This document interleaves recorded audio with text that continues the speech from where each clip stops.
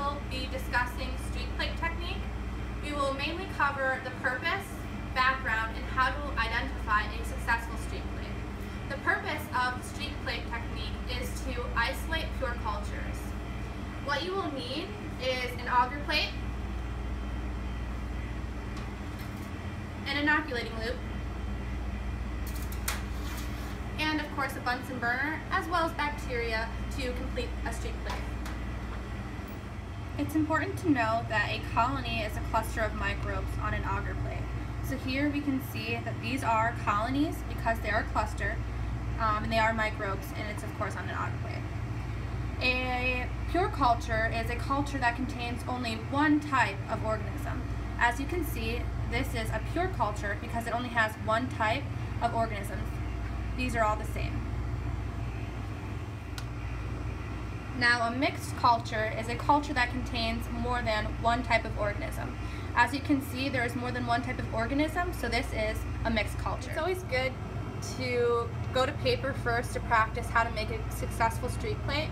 So today we're going to illustrate how you would do that. The pencil represents the inoculating loop. Of course, that would have bacteria on it, which will be shown later on in this video. So you're going to want to start at the top and go side to side and stay close together. And you can go about halfway here doing that, and then you'll stop. We'll number this 1.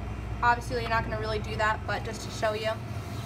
And you're going to turn the auger plate to the side, and you're going to want to go about 2 times. You can just go a couple times over and 1, and go about halfway there. Stop. We'll name this 2. This is just for demonstration.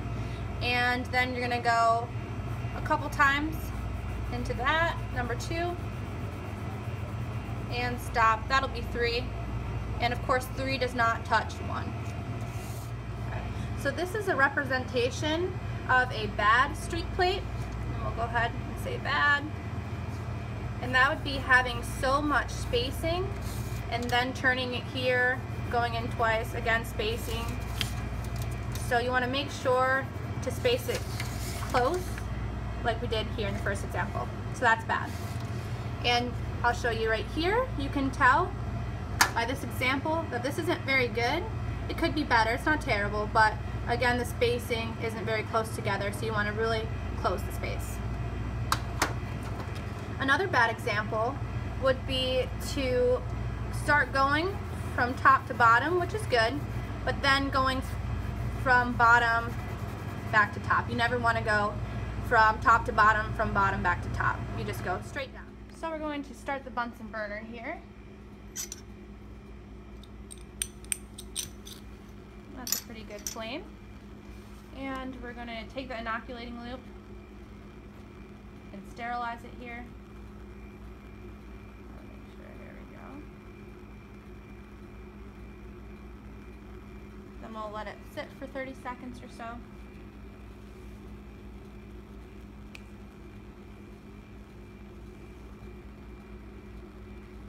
And we're going to use this auger plate right here that has bacteria on it.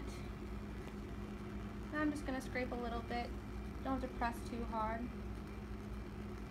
or get a lot on there. I'll close that. I'm picking up our auger plate, and again I'm going to start at the top and go side by side.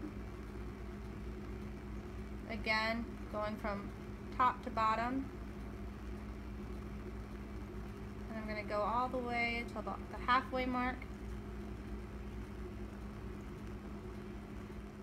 And then you're going to turn your auger plate to the side there, sterilize your inoculating loop until it's orange. That's the indicator. That's pretty good. Let it sit there for 30 seconds or so.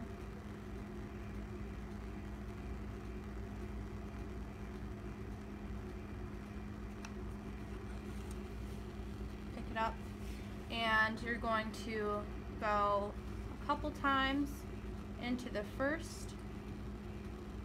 1 or 2 is pretty good.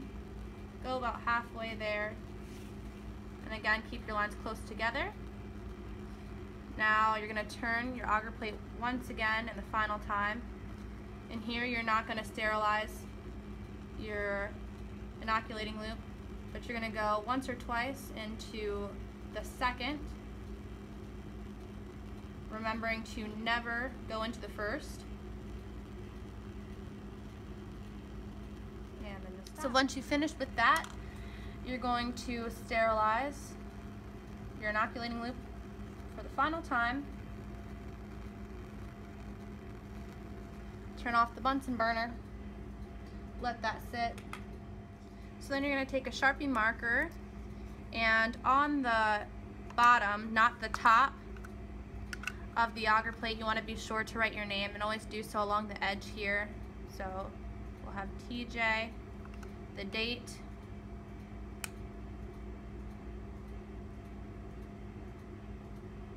and then lastly what the microorganism is. So this is what a streak plate will look like. You'll have your side there, that'd be 1, 2 here, and 3. And is this a good or bad representation of a streak plate? This is of course bad because there is a lot of spacing. Again, you want to make sure to close those gaps.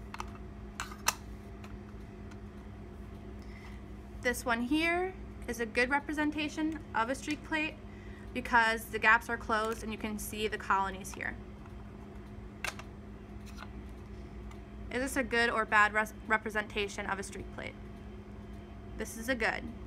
Again, you can see the colonies here and the lines are close together. And lastly, is this a good representation of a streak plate? No, it's not. There is a lot of spacing and we want to make sure to close those gaps.